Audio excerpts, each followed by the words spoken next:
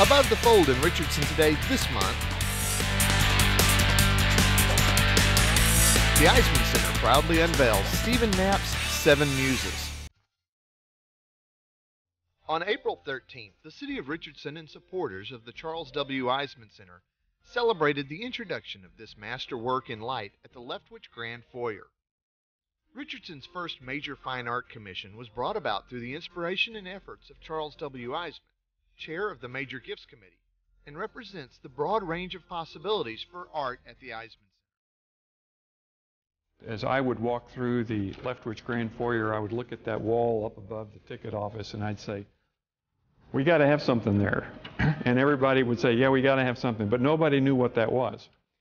And one day I was over at Jim Von Air's house, and Jim and Gayla had commissioned a piece by an eminent artist, Stephen Knapp. And I took one look at that and said, you know, that's what we need. Eismann's enthusiasm was soon matched by the generosity of Jim and Gayla Von Air and their passion for the work of artist Stephen Knapp. We got a tour of the Eisemann Center when it was still under construction, and it's a pretty spectacular place. We've been coming here since it opened, and we really would like to be part of such a spectacular place.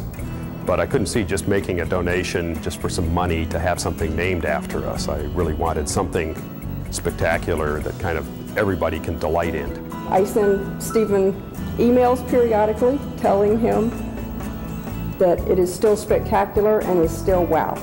Every night I see this thing, walk through the living room, see it from various portions in the house, and it's like when you're a little kid you see fireworks for the first time, and when you're 90 years old you see fireworks. What do you say? Wow. Creating that wow is a specialty of Stephen Knapp's. He has an international reputation for large-scale public works of art in such diverse mediums as kiln-formed glass, metal, stone, mosaic, ceramic, and of course, light.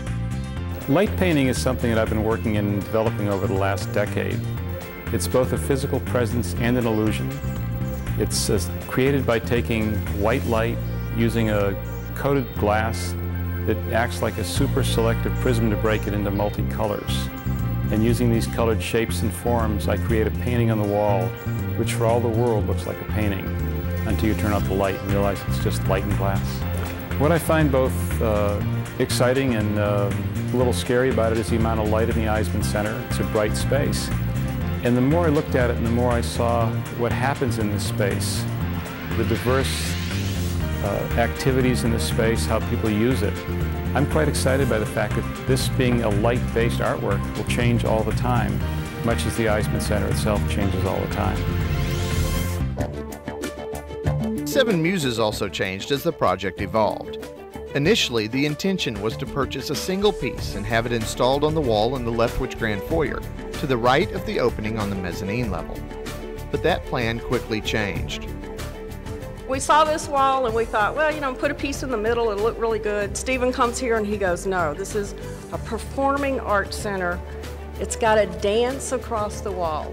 When I first came to the center, I looked out here and said, looked at the size of the wall and said, oh, wow. Then I looked at the wall again and said, oh, wow. It's a big wall. I saw that those little ballerinas walk across the floor with their mothers. And then I saw graduation, high school graduation, I think it was the same day. And this is about promise, it's about opportunity, it's about hopes, visions, dreams, everything I think public art's all about. And it all happens in this hall.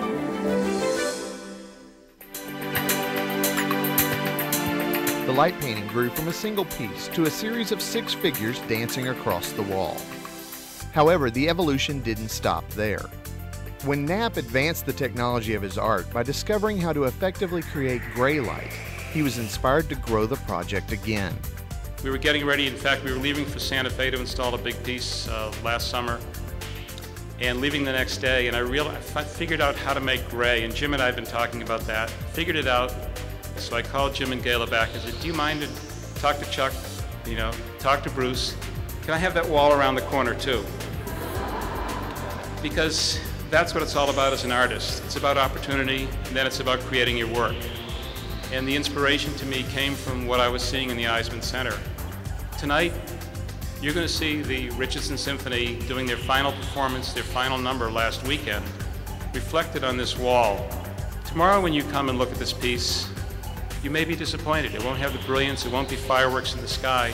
You'll see color going through the light. Depending on the time of day, it'll wash a little bit of wash of color. As a storm cloud passes overhead, it'll jump into color, then it'll recede. This mirrors life. And the more I thought about what was happening in here, the more I thought this is the way it should be. I decided I really wanted to let this light play across this wall, reflect the time of day, the seasons, reflect what happens in this hall, in this community, in all of our lives. It's change, it's about possibility, it's about hope, it's about encouragement. And what I wanted to talk about more than anything was inspiration. And I hope this will do it for you. If we can have the house lights lowered, the spotlight dimmed. I'd like to present the Seven Muses to you. The City of Richardson invites you to visit the Eisemann Center to experience for yourself the possibilities and inspiration found in Seven Muses. Above the Fold in Richardson today, May 2006.